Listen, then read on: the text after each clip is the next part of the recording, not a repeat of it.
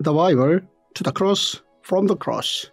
Every Bible story has three components. First, God's law. Second, God's compassion. Third, God's miracle. Opening your Bible opens miracles. The Bible as one story is wholly enough in our lives. Day 258, Ezekiel 44-46. The temple full of God's glory. God, who presented his expectant plan, dreaming of new Israel, also clarified the missions of those who held critical positions. First point, God once again gave the responsibility of serving in the temple to the descendants of Levi for the future restoration of his glory. God told Ezekiel to ensure that the outer gate of the sanctuary would remain shut. This symbolized how, by closing the east gate of the temple, God's glory would enter and remain there. In other words, this showed how God's glory would no longer leave the temple. Therefore, the people were not to enter from the same door as the one God entered through. As such, God showed Ezekiel how his glory would be present and full in the new temple. The people of Israel were to listen to God's decrees and laws and to enter the temple. God continued to explain the sanctuary for the foreign nations. This was in order to keep God's glory holy. In order to do so, God restored the Levites as priests. God told the Levites who had sinned that they were no longer permitted to serve as priests, but to the Levites who did not sin, they were to take on the role. Thus, the descendants of Zadok from the Levite tribe were given the role of priests. The people mentioned here by God were the Levites who sinned against God by serving idols. These Levites had led the people into sin.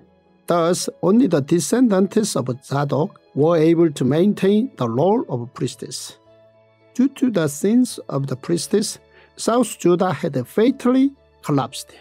And now God spoke of the full restoration of the Levites and how he would raise the descendants of Zadok to continue on the mission. Second point, God told Ezekiel to recite God's laws of a kingdom of priests in Babylon, which he gave to Moses on Mount Sinai all those years ago. Through Ezekiel, God spoke of how the priests were to keep the laws. When they entered the gates of the inner court, they were to wear linen. They were not to wear any woolen garment. While ministering at the gates of the inner court or inside the temple, they were not to shave their heads or let their hair grow long. They were to keep their hair of their heads trimmed. The priests were forbidden to drink wine. They were not to marry widows or divorced women. They were to teach God's people the difference between the holy and the common and show them how to distinguish between the unclean and clean. In the case of a dispute, the priests were to serve as judges and decide according to God's ordinances and also to keep God's Sabbath holy. A priest was also not to defile himself. A priest was to also offer a sin offering. As such, after mentioning the laws for the priest, God promised that he would become their livelihood. God told these laws for the priests to Moses after Exodus, and now he told them to Ezekiel for the priests of South Judah. God said this with the hope that they would no longer serve idols or rely on other powers. The priests had a significant role in the fall of South Judah, and thus they were thoroughly warned of how they were to behave from now on. They were to keep the laws and stand righteous before God, in order to not repeat what they were going through right now. God declared that he would provide for them on the condition that they obeyed. Third point, The reason God gave kings their designated territories was in order for them to not to steal away the land of the people. To look back, God gave the promised land to Abraham, and Abraham's descendants were to live in it and to act as stewards with God as the owner. After Exodus, God distributed the land between the 12 tribes, but to Ezekiel, God explained that there would be a holy land which would not be distributed. This holy land was to be used as God's holy sanctuary. It would also be given to the priests and to the Levites. Moreover, it would be given to the Israel people collectively. It would also be given to the prince. The reason God was to give this land to the prince was as follows.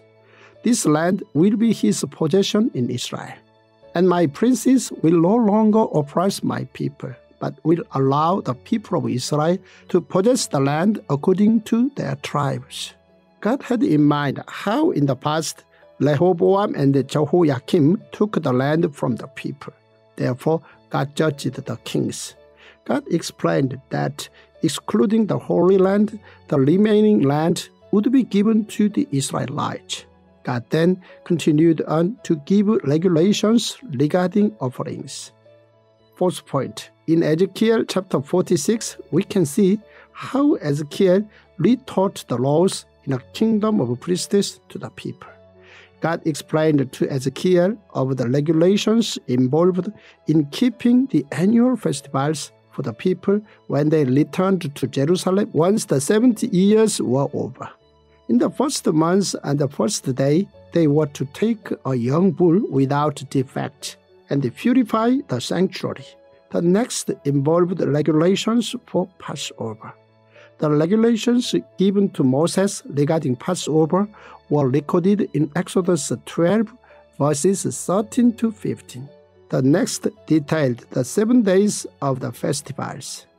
Next, God emphasized the rules regarding Sabbath as well as the day of the new moon. This was the command for the gate of the inner court to be opened on the day of Sabbath and on the day of the new moon. This showed how the regulations for offerings in the new temple were made stricter. This involved the regulations for how and where the people were to enter and leave the temple. Fifth point, God declared that he would happily receive the offerings made with a good heart. Now, God went on to explain the processes for the king and the people of South Judah when they entered the temple and when they made their offerings. Until now, the people had made offerings for the sake of making them. They offered without the faith that God would accept. But God told them that he did not accept offerings that lacked faith or heart. God now told them that he would accept their offering on the condition of their sincere hearts. God would accept their repentance and their willingness. God went on to speak about the inheritance to their sons. God moreover detailed the laws concerning passing the inheritance to others. God then went on to explain to Ezekiel the regulations involved in preparing the offering.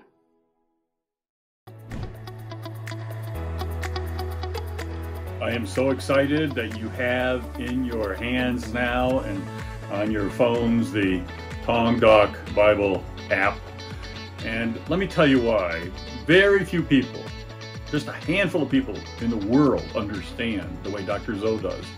The way that this is one story from Genesis to Revelation, one story. And what does it mean for us to daily live that story as our life story? And he has found a way to do this. We need daily marinating of our mind and the soaking of our spirit in the Word of God. And that's why a Tongdok Bible is so important. The scriptures, the story, Genesis to Revelation, is the daily mouth-to-mouth breathings of the Spirit of God into humans to make us truly who God made us to be. And that's why this app is so important. This app shows you how to do enables God to do mouth-to-mouth resuscitation on you every day of your life, 365 days a year. I'm so glad you have it. You will feel that healing that comes from mouth-to-mouth breathings of the Spirit on you as you use this app.